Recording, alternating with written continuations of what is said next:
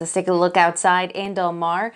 Conditions are lovely right now. You can see that water just glowing with the sun beating down all over the county, but it just makes it feel so much better when you step outside.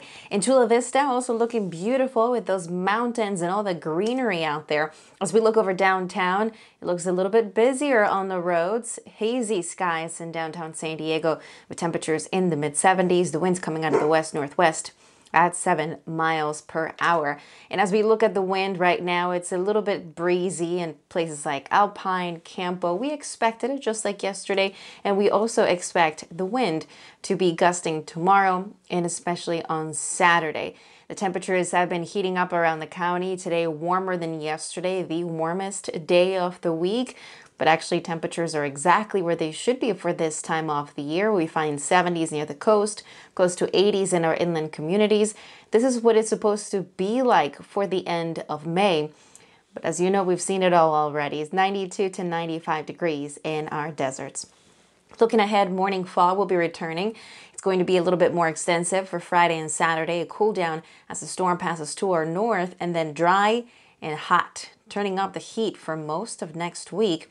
You can see the pattern here, high pressure in place, a storm to the north, and that storm to the north is strong enough to bring down temperatures slightly tomorrow and Saturday rather, but also strengthening the onshore flow, bringing back May gray briefly.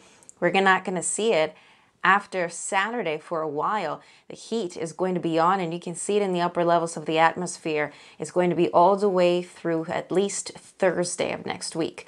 At the coast, 74 degrees on Friday. It cools down to 70 Saturday. And then on Sunday, back up to the mid-70s. Do expect to see low clouds in the morning, but it clears nicely. On Memorial Day, 79 degrees in average at the coast with 80s for most of next week. And then inland communities will average in the mid-80s on Sunday. For tomorrow, 81 degrees, not bad, but on Memorial Day, 91 degrees. And for our deserts, an excessive heat watch will begin Monday, as temperatures could potentially range from 105 to 110.